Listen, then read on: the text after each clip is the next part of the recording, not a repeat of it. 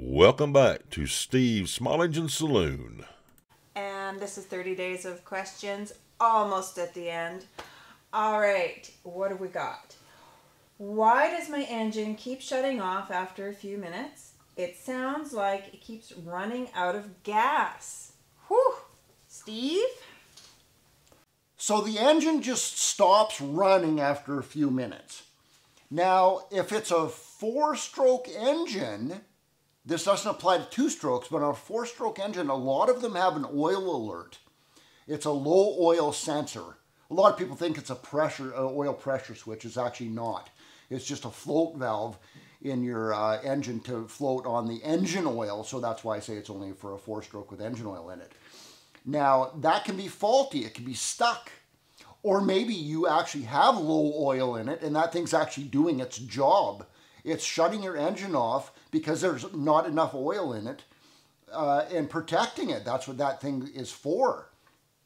Sometimes they get stuck, like I just said, and they're faulty. You can unplug that and see if that works on your four-stroke engine. They're common on generators, some pressure washers, water pumps, Honda general purpose engines. A lot of those have them too. So my next thought is, applies to two-stroke and four-stroke engines, and that is the ignition module itself can overheat. A lot of people don't know what's in one of those little ignition modules. They get hot. They're all covered in resin inside, and they have little electronic components. If it heats up and it expands, it can actually kind of pull those little electronic components apart, and you will lose spark if that happens.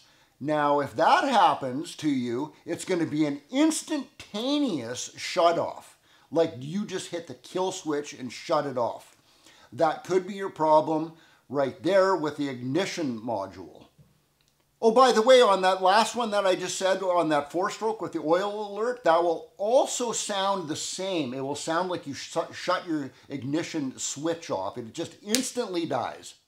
The third thing I can think of right off the top of my head is just the gas cap. Maybe it is actually running out of fuel. Oh, actually, I just thought of that. Maybe it is actually out of fuel. Yeah, fill it up. We actually have a video on that. Did you put gas in there? Sling blade style. Yeah. So if...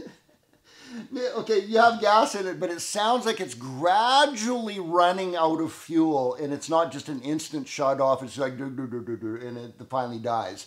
Two strokes and four strokes all have a vent somewhere in the fuel tank. The vent is there because as your fuel is getting used in draining the level down, it has to have air replacing that.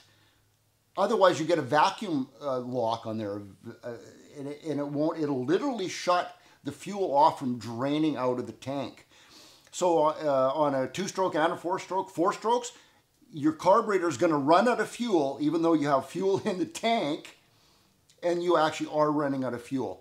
Easy way to do that, to diagnose that, all you got to do is crack the gas cap open a little bit so it's not sealed. Try it again.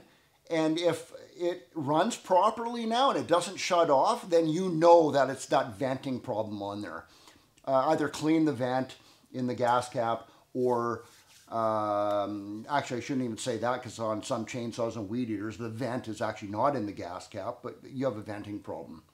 That's all I can think of off the top of my head. Those are the three main things right there. Okay, give them the thumbs up.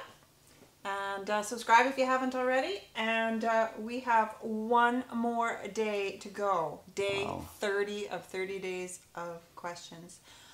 Thank you guys for sticking with us. This is awesome. If you missed the previous days, always check underneath in the description because I've got them all listed. Or go back to our channel and check the Saloon Mail playlist. And keep that bell notification turned on for upcoming videos.